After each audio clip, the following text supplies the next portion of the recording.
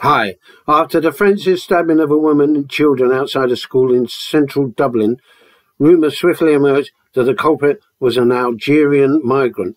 Later, the immediate area erupted into a riot where vehicles were torched, stores looted and police attacked and injured, dozens arrested. The Taoiseach, Varadkar, top cops blamed the ultra-right for inflaming the mobs.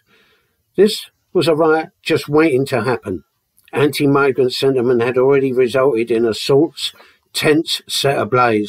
Anti-migrant propaganda, much of it online, has shown migrants, refugees fighting each other or the native Irish on the streets and hustling women. To deny there is a problem, one among many, including lack of housing, amenities, facilities at the lower end of the scale, is to bury the head in the sand. Result? Resentment, misplaced anger, directed against refugees and migrants. So finally, in Dublin, Thursday night, it all exploded.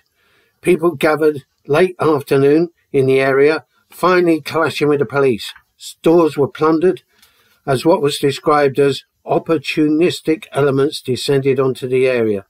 Such was the unleashed anger, some of the Irish looters actually clashed with foreign-born looters.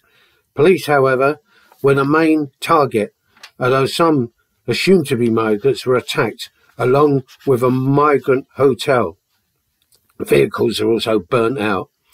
Although some right-wingers were in attendance, stirring it up, it looks like much of this was unorganised, spontaneous, propelled by combinations of frustration, racism, despair, nationalism.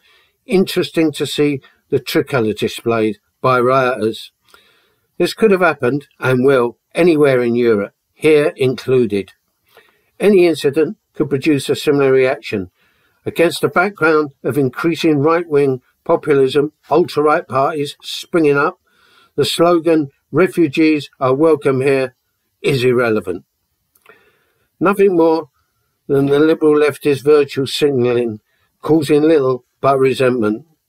Class politics from below, facing up honestly to the uncomfortable, disturbing reality, spreading and encouraging anti-capitalist, anti-establishment politics as the only way out for us anarcho-malcontents and the rest of the working class. Bye.